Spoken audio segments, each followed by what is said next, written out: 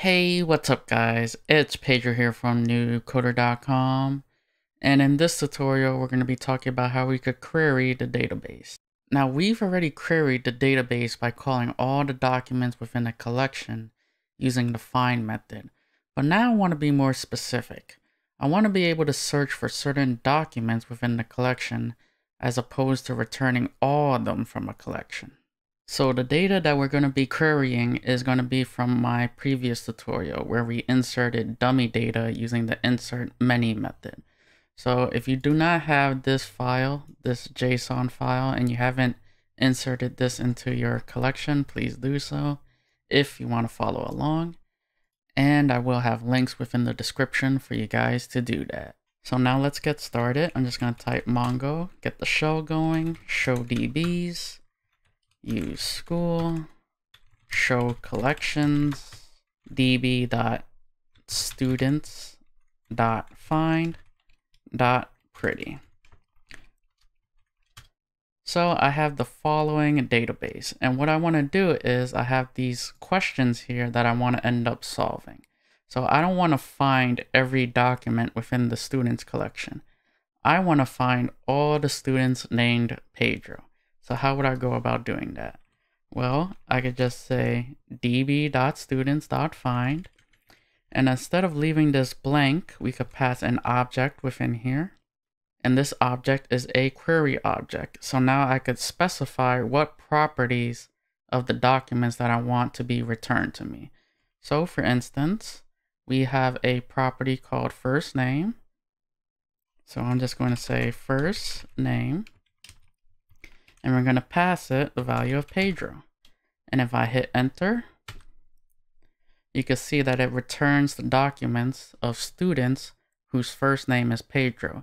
It doesn't return all the documents within the students collection. So we have 2 students with the name Pedro. And let's say that we want to narrow this down even further. We don't want 2 Pedros. So let's say we want to find only students named Pedro and however you pronounce that name. So let's go down here and we could pass in another property. So I could say last name, and I'm not sure how to spell that. So L-E-A-T-E. L-E-A-T-E. And if I hit enter, you can see that we get 1 document because there's only 1 student with the name Pedro and this name. So now let's move on to the second question. I want to find all students who are female and are grade 10. So how would I go about doing that? Well, you can see that this student has a property of gender and has a value of female. So that's a good place to start. So let's get rid of this. And we're going to start building our query for finding all the females that are in grade 10. And we're just going to say gender female. And then the second argument is that the female has to be in grade 10. So we have a property called grade. So we just pass in grade. And we just say we want it to be grade 10. Hit enter. And you can see that we have a bunch of students who happen to be female and are also in grade 10. So we have 1, 2, 3, 4, 5, 6. Now, let's say, for example, I want a female who's in grade 10, but I only want 1 of them. I don't care how many of them are there. Well, we could use a method. Instead of saying find, we could say find 1. And we have to get rid of this pretty method because the pretty method must be called on a cursor. And a cursor is just a pointer to the result set of a query. The findOne method is not a cursor, which is why it will not work.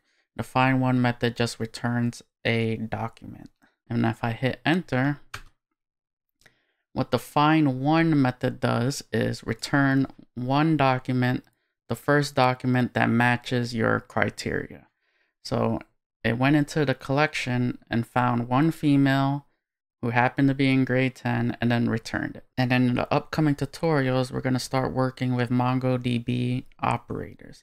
And what these operators allow us to do is to better query our database.